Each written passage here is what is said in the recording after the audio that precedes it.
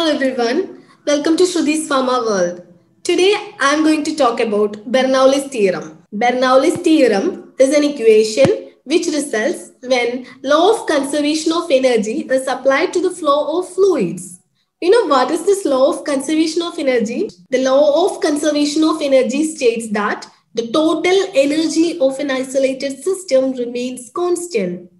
That means there is no gain or loss of energy in that system. So Bernoullis theorem is an equation which results when law of conservation of energy is applied to the flow of fluids. Bernoullis theorem states that in a steady state, ideal flow of an incompressible fluid, the total energy per unit mass, which consists of pressure energy, kinetic energy, and atom energy at any point of the fluid is constant. So here comes the definition of Bernoullis theorem. You should study the statement like this. Bernoullis theorem states that ideal flow of an incompressible fluid. What is this incompressible fluid?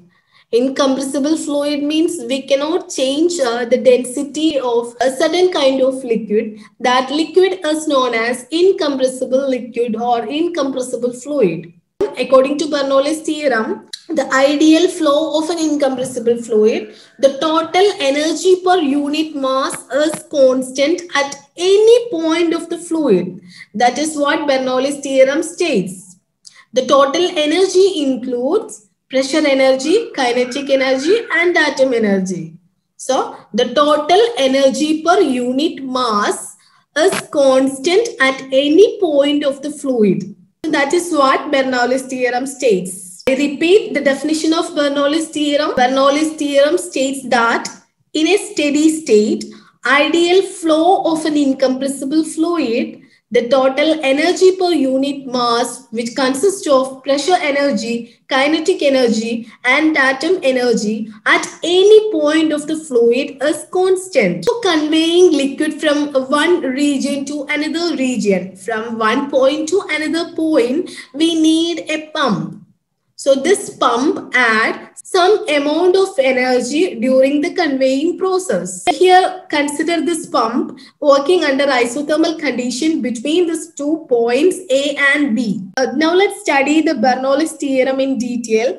Here you can see a pipeline that is connected to a pump. For transporting or conveying a liquid from the point A to point B, we need a pump. During the conveying process, the pump adds some amount of energy to the system. Okay, pump generally supply energy for conveying liquid from the point A to the point B. You consider this pump that is working under isothermal conditions between the point A and B. At this point A, 1 kilogram of liquid is assumed to be entering into the pipeline. Okay, you should consider this point A. At this point, the liquid that experience 3 kinds of energy. What are they? Pressure energy, kinetic energy, and potential energy. Okay, you should consider this point. At this point, 1 kilogram of liquid is assumed to be entering into the pipeline.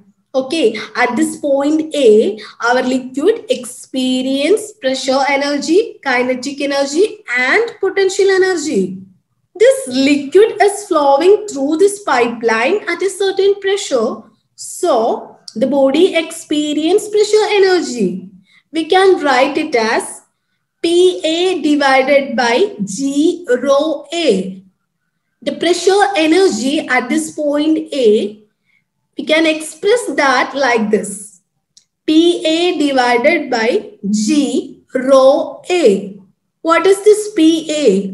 PA is the pressure energy at this point A. G is the acceleration due to gravity, and rho A is the density of the liquid at this point A. So pressure energy, we can express that as like this. PA divided by G rho A. PA is the pressure at a point A. G is the acceleration due to gravity. Rho A is the density of the liquid. Now let's see the definition of potential energy and how we can express this potential energy.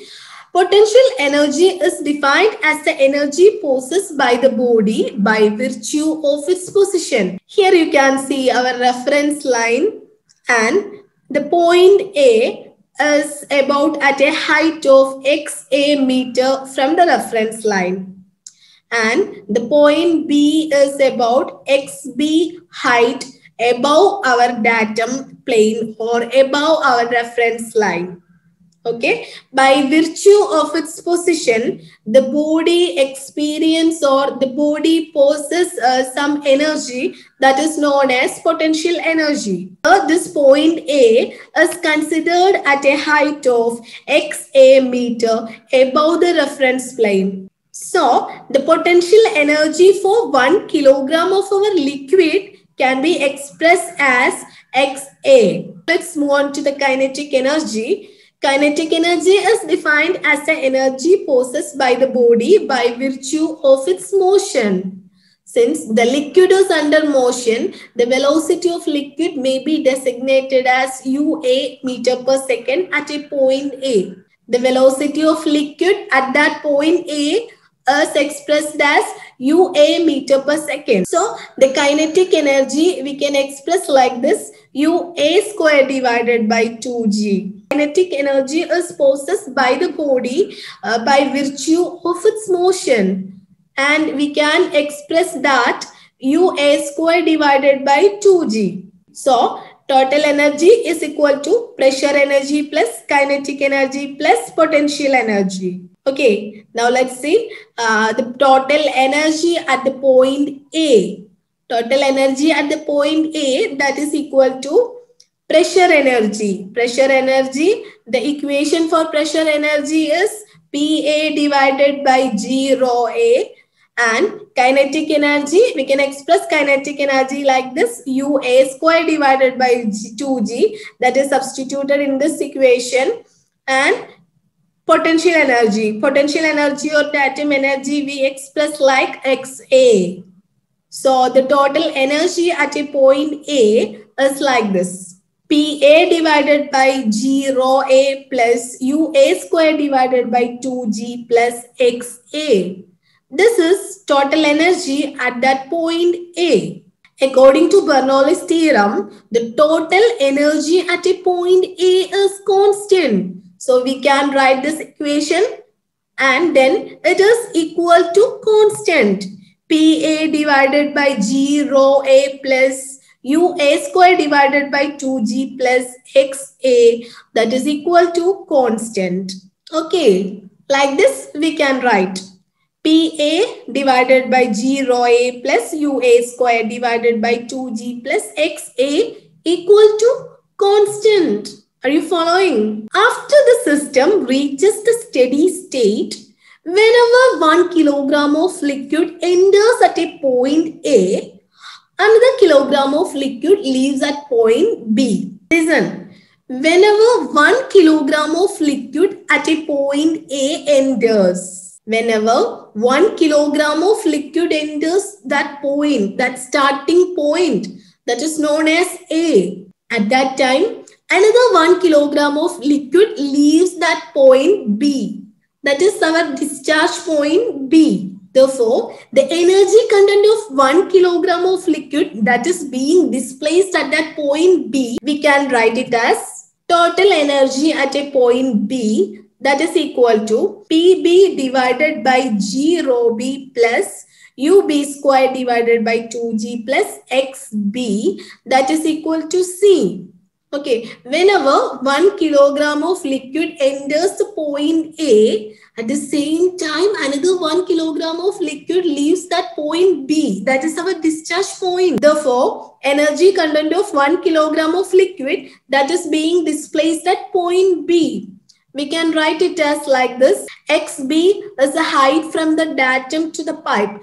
XB is the height from the reference plane to the point B. UB is the velocity at a point B and PB is the pressure at the point B. Rho B is the density of the fluid at that point B. So, as I already said about a law of conservation of energy, now you are familiar with the law of conservation of energy. Law of conservation of energy means in an isolated system, the total energy will be constant. So input equal to output.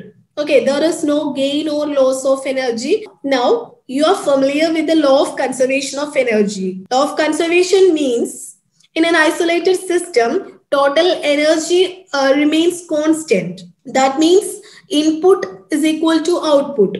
If there is no gain or loss of energy, the principles of conservation of energy may be applied to the 2 points A and B. Then we can write it as input equal to output because there is no gain or loss of energy. So we can write it as input equal to output.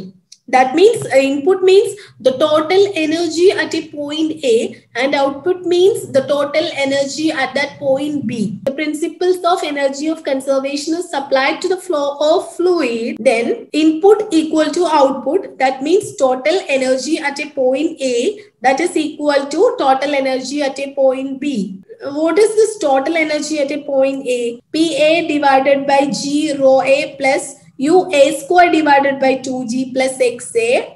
This is total energy at a point B and this is total energy at a point B. Now this equation is familiar to us because we have already studied this in earlier slides. During the transportation of fluid from the point A to point B, the pump added some amount of energy to the system. So we can express that plus W joule. During the transportation of the liquid, due to the frictional forces, some amount of energy will be lost and that energy loss can be expressed as F joule. We should consider these 2 points too. So the energy balance between points A and B can be written as. So we should consider these 2 points in our equation to balance the energy between the 2 points A and B. So we can write the equation PA divided by G rho A plus XA plus UA square divided by 2G minus F is the frictional force, energy loss due to frictional force, and plus W is the energy added by the pump. You should add these 2 points to balance the energy between the point A and B. Okay, that is equal to PB divided by G rho B plus XB plus UB square divided by 2G.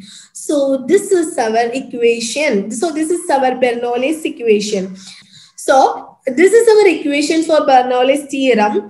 Here the principles of energy of conservation is applied to the flow of fluids. Then we get this equation.